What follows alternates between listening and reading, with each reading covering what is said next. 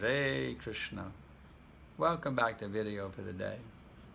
This is Sankarshan Dasadikari speaking to you from Shah Alam, Malaysia. This material existence is hell. This is confirmed by Krishna in the Bhagavad Gita. He says, Abrahma bhuvana loka punaravartinorjana mam upechita konteya punar janmana vidyate. From the highest planet in this material world down to the lowest, all are places of misery wherein repeated birth and death take place, but one who attains to my abode, O son of Kunti, never takes birth again. So, no matter what arrangements we might make by modern technology or governmental policy or whatever it may be, this material world will always remain the world of birth and death, a hellish existence.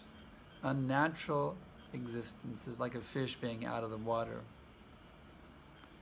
So instead of trying to enjoy this material world, we should engage ourselves fully in the service of Krishna and qualify ourselves to go back to his eternal abode. This is actual intelligence. This is the whole point of the Vedic culture. The modern day civilization has completely lost contact with the Vedic culture. Therefore, people are miserable like anything. They're fighting, they're killing, they're raping, they're stealing, they're lying, they're cheating. It's just a hellish nightmare going on everywhere. So if people want actual happiness, they should come to Krishna consciousness.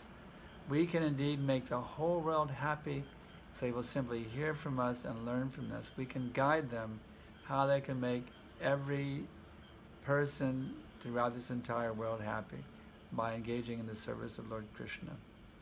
Thank you so much for tuning in. Hare Krishna.